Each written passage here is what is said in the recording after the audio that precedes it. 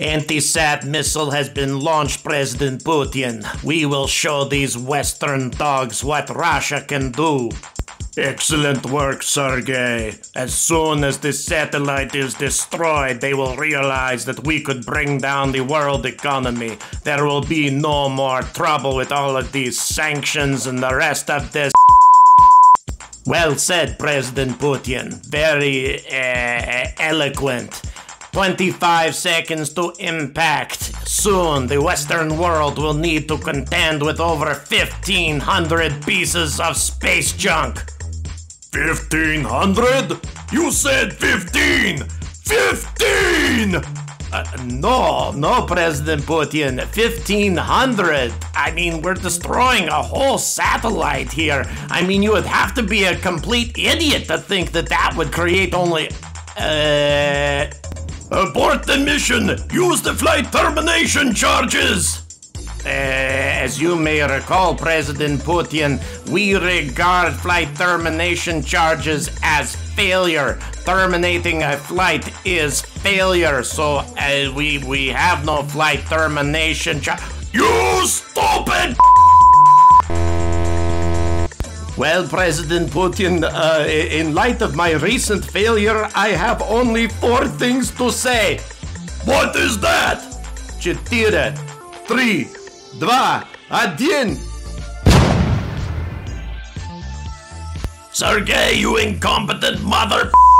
Now I'm going to have to come up with some sort of cover story that no reasonable person is ever going to believe. And I'll tell you something else. As soon as I get back from the UN, it's for you, ass.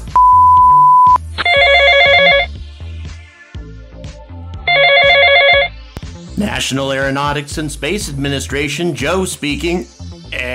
Joe, this is Sergei. Oh my God, Sergei, nothing that we've done all put together can measure up to what you guys just up. Let me tell you something. I need to sleep on your couch.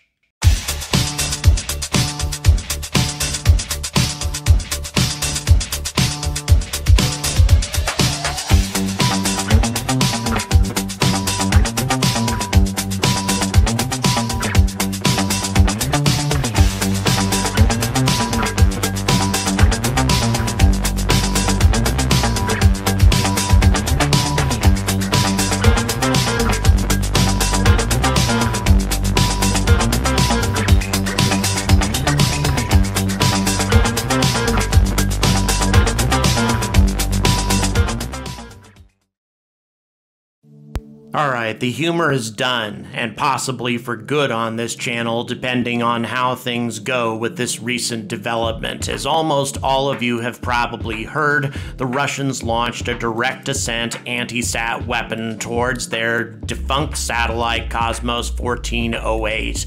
The satellite was launched way back in 1982 and had a polar orbit, and the consequences have been nothing short of cataclysmic. This animation, by the way, was donated by Hugh Lewis, a YouTuber that has maybe 24 subscribers. Follow the link in the description and give him some appreciation because he does some very unique and interesting stuff. But this particular animation demonstrates where the cloud of debris has been created as a consequence of this test. And the cloud is immense. We're talking 1,500 trackable objects and probably hundreds of thousands of smaller particles. So as you can see, the orbit of this cloud of particles is naturally polar because the satellite itself was polar and it is in low Earth orbit, which was crowded to begin with.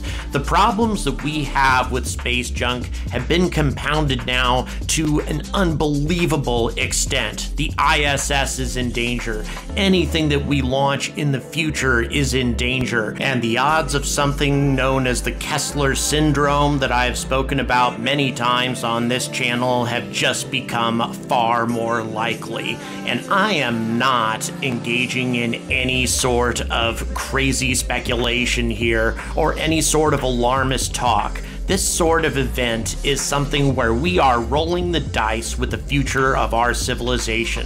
We're talking about the internet, GPS, aircraft ability to navigate, all sorts of things that would be brought down and really bring our economy and indeed our civilization to its knees has just been made far more likely by this event.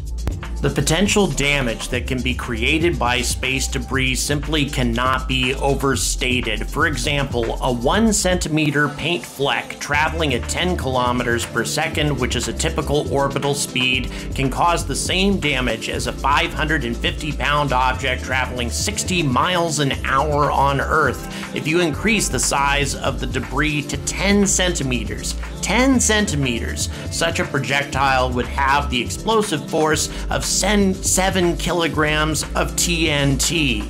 I mean, it is beyond comprehension what these kinds of speeds can do to the impact of some sort of collision, no matter how small the object may be. And we have not only 1,500 trackable objects, but tens of thousands of other objects that we can't track that have just been created in a polar orbit that threatens not only the ISS, but many other satellites as well. And the Kessler syndrome, as many of you know, involves a scenario where a cascading effect is created by a single satellite being destroyed by such a cloud of debris, that satellite in turn creating more space trash, that space trash in turn destroying more satellites, which creates more space trash. If the ISS were destroyed, for example, can you imagine the amount of space debris that would be created by that kind of cataclysm? And this particular event has put the ISS at risk,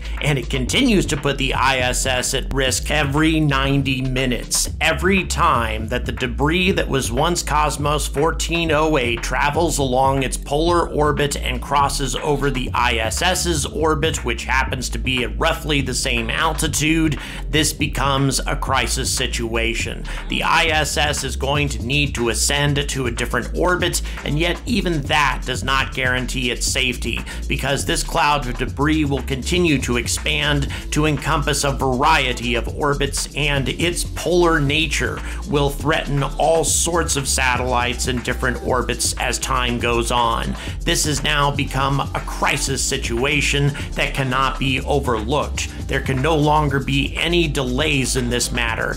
Action needs to be taken. But why the hell did this happen in the first place? The words most news media agencies are using right now are irresponsible or incompetent or something along those lines, but an action like this could not have been undertaken without the authority of President Vladimir Putin. And in my opinion, this was completely calculated, because I'm not a big believer in coincidences, and currently the Western world is in a state of crisis with the Russian Federation over the Ukraine and other issues in Europe. Right now, NATO has actually threatened recently the Russian Federation and told them not to continue interfering and imposing their will on the nation of Ukraine. And then, mysteriously, this event happens. Now, of course, an event like this would also damage Russia's ability to operate, but Putin may be operating under the assumption that Russia could handle the destruction of our low Earth orbit satellite network, whereas the Western world would be far more tragically impacted by just such an event. And that is actually quite true. Russia went through an economic freefall just a couple of decades ago, whereas the Western world has not experienced anything that bad in quite some time. Russia could deal with a cataclysm of this nature, whereas other nations might not. At least that's the sort of thinking that I think may be in play here. And if that is indeed the case, Russia is playing a very, very dangerous game. So what do we do about this? Well, first and foremost, cleanup efforts needs to start immediately. We can no longer be toying around with this and underfunding the whole notion of cleaning up space debris. We no longer have that luxury. The most promising and currently operational space cleanup satellite is called the ELSA-D. It only weighs 175 kilograms, and it has currently completed its first test, where it had a small client satellite of about 17 kilograms, which it captured with a ferrous magnetic plate. Now, this is the sort of thing that would be able to capture most kinds of space debris, since most space debris is made out of metal and is therefore magnetic. The ELSA-D is also operational, at least its first prototype is. It also only weighs 175 kilograms and can remove multiple pieces of space junk. It can attack tumbling pieces of space debris, as you're seeing here. I covered a lot of this in a recent video, but nevertheless, I think it's worth covering it again, especially since that video was not tremendously popular at the time. Now, interestingly enough, 10 different companies recently forged an alliance dedicated to removing debris from low Earth orbit. This included companies like Arianespace and Astroscale, and also a Chinese Earth observation operator called CGSTL, the French space agency CNES, European Satellite Tracking Group EUSST, Dutch Research and Teaching Institution IIASL, and French Space Situational Awareness Startups, or SSA. Now, it's very admirable that these organizations have gotten together, but it's not enough. We need some very big companies to get engaged at this point. Blue Origin, SpaceX, man, NASA for that matter. All of these organizations need to get committed to cleaning up low Earth orbit, as this Astroscale satellite is able to do, even on pieces of space junk that it loses track of, by the way. It has visual sensors to track down pieces of space junk on its own independently. It's a remarkable piece of equipment that, as I said, is currently operational, and now it needs to be funded, it needs to be mass produced, and it needs to be launched. And since it only weighs 175 kilograms, you can send a hell of a lot of these up on just one Falcon 9. Now, given the amount of space debris that we're talking about, this problem may seem overwhelming to us and unsolvable at this point, but it really isn't. If you remove 50 pieces of strategic space junk, that is high-risk stuff, that removes the possibility of one collision. You don't need to remove thousands of pieces of space debris to significantly improve the problem. And as I've been saying, Astroscale seems like the best solution. The Clearspace 1, which by the way is also being supported by the ESA, the British Space Agency, the Europeans seem the most focused about this, along with the Japanese. This is a solution that is frankly too far away on the horizon to be practical. We need something that is operational now, something that can be produced now, and something that can start removing space debris now, and Astroscale seems to be the closest to accomplishing this. But in the meantime, anything else that creates unnecessary debris has to stop. And unfortunately, it may already be too late. But if it isn't, then this is what needs to happen, plain and simple. And let me put it this way, what do you think the world would do if 1,500 missiles were being launched at random across the planet with no regard whatsoever for air traffic, and these were missiles, by the way, that would leave the atmosphere and then come back through the atmosphere every 90 minutes with the possibility of hitting a commercial flight in that time frame every time they made a pass. Oh, and by the way, these missiles would continue their trajectory forever until they hit something or they eventually burned up in a few years. Do you think any sane nation or organization would approve of something like that being done? Of course not. Such a thing would be completely insane. And yet what has just happened recently is precisely the same thing.